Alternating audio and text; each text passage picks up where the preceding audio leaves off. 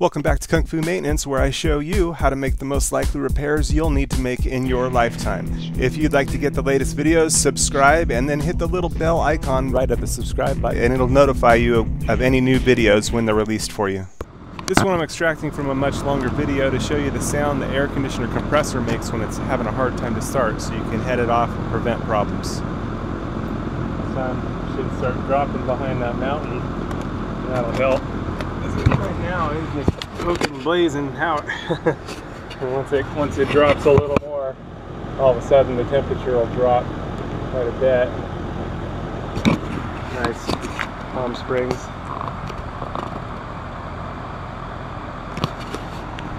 Nice day. All things considered, nice day. It's been a crazy day, or a crazy week. I broke my phone last Friday.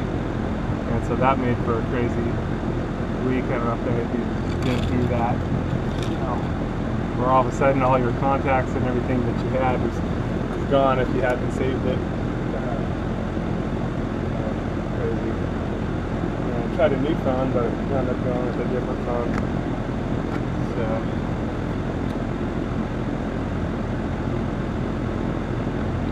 we'll bring in some comparison videos on the phones. Interesting. So again, I'm going to go ahead and plug it and try again. I'll pull the disconnect. Reconnect our wiring.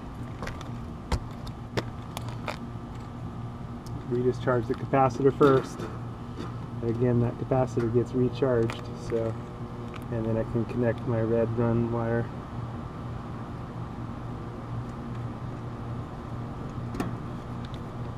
And then the yellow start wire.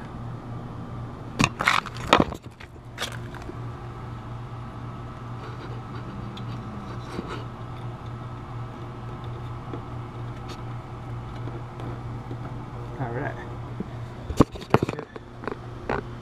Wow, here's another unit with the compressor. Having trouble with start.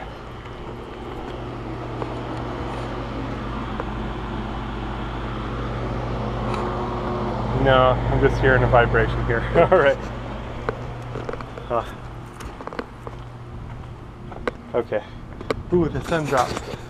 Look, what a difference. The temperature just dropped by maybe 5-10 degrees. Alright. That'll help. I'll plug it in. Here goes. We'll see what happens. Yeah! Haha! Back in the mix.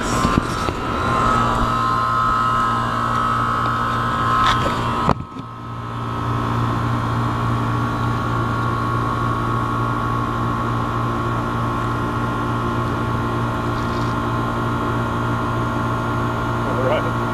Ran. Nice and cold. Nice and chilly right now. I have to wait about 5 minutes and see.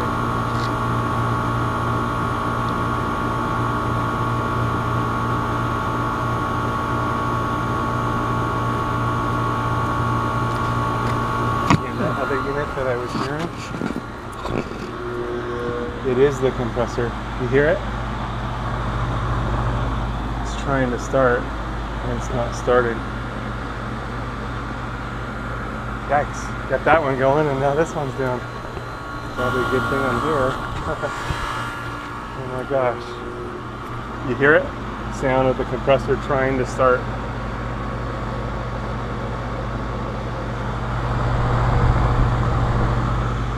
You're gonna have to pull it and check it. It's getting warmer. We're like just a little low on Freon. Let me go see if this other unit started. I may need to go get my Freon anyway, and I'll need to get another capacitor. Oh, it started nice and cold. I'm still gonna check that capacitor. It did start though. And that's the sound of a unit that's trying to start, and I've noticed my units need a hard start kit. They benefit from it. So I'm gonna pull this, and we're gonna see if it has a hard start kit for one. And then I can check the deal. You can do the live test, 2650 test. Yeah, no hard start yet. Look, and my units definitely just benefit. And it looks like a bigger capacitor. I think that's a 45/5. I hate how they turn these where you can't read them.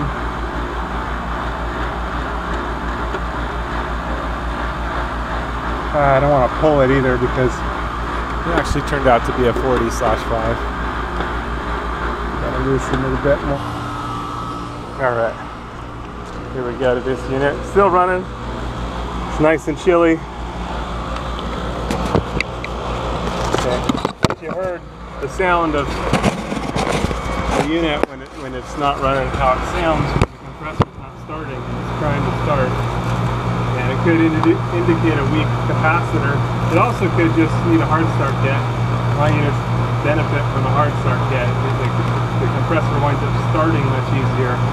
And over time, in my opinion, that initial start, that initial torque takes its toll. So I'm going to go ahead and discharge the capacitor on this one. And this one's for you, my friend. All right. There we go. All right. Pull the disconnect. Okay. And we'll discharge the capacitor. And that capacitor holds a charge even after the power is disconnected, so we'll bridge the leads. There we go. So here's the commons.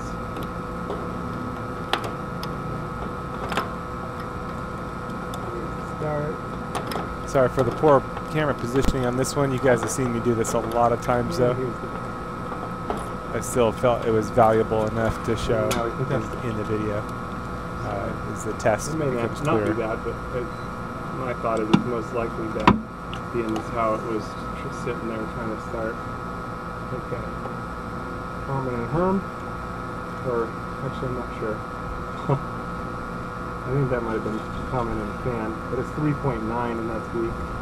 And then here's common and Herm.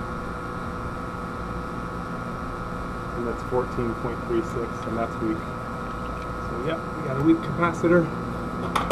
There's the right call to change this puppy out. Okay. We're definitely going to need to shift this deal over. Which I believe is going to be the second to the last hole. See if I can get you guys a view. That'll be better.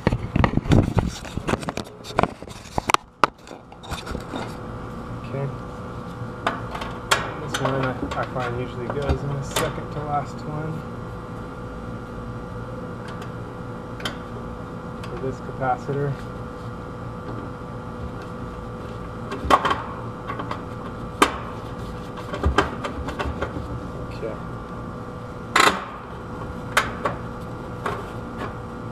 There we go. Position it so we can read it.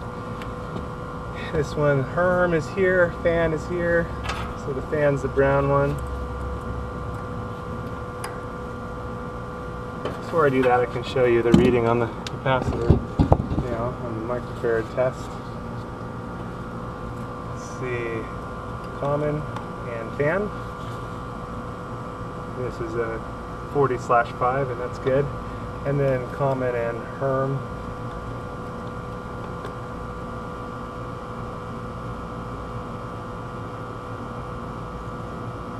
.6. All right. Okay. And there is definitely debate about the hard start kits, but it's totally my opinion and my experience that they benefit and that they do a lot better with a hard start kit, even installed right from the get-go. I've had brand new units that the compressor won't start, and then I add the hard start kit and they do just fine. So it's been my experience.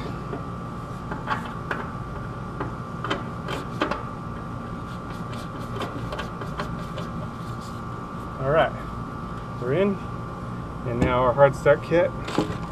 One lead goes to common, one lead goes to Herm.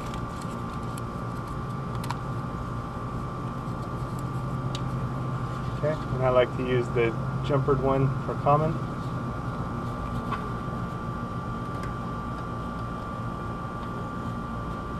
Single one for Herm. I kind of, on these, when I'm putting terminals on, I like to leave the spaded portion out because it's easier to remove it in the future. If you put it this way, it's much harder to get a screwdriver under there.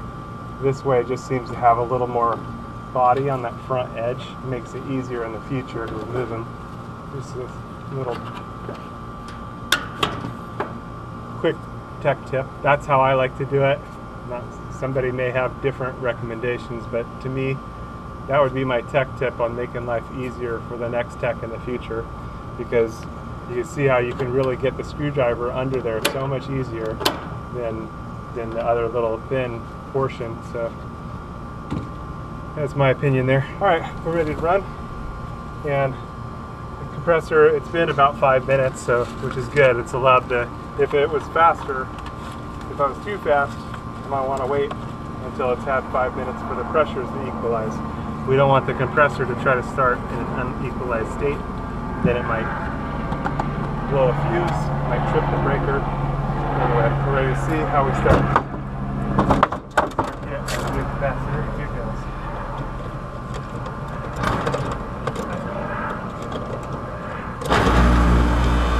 Okay. Started right up. I had a little part disconnected. After that, fan started right up, compressor started right up. We're running good. Alright. So we're good there. Nice Palm Springs edge. Put my cover on. We'll come back and check our unit here. We're nice and cold. Alright. Ready to get off the roof. Okay. Put my cover back on. And that'll be that.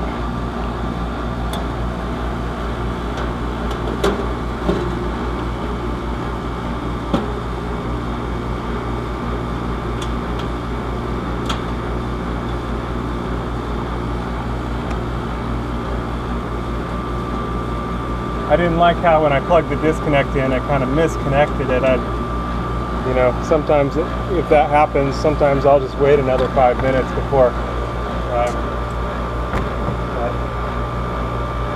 you know, in a perfect world, like I often say, we don't live in a perfect world.